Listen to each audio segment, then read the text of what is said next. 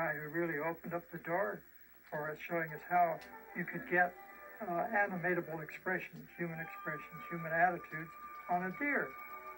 Fantastic job. Without him, I don't think we ever would have made it. One of the reasons that I came to the studio was that I was more or less expert in the drawing of animals. I took a huge book on baby behavior and would go through, and every interesting child's face, I would interpret it into the mask of this young deer. And I think this was a turning point to me for the creation of the character. A cute baby rabbit character was developed to give the story much-needed comedy relief. I'm thumping.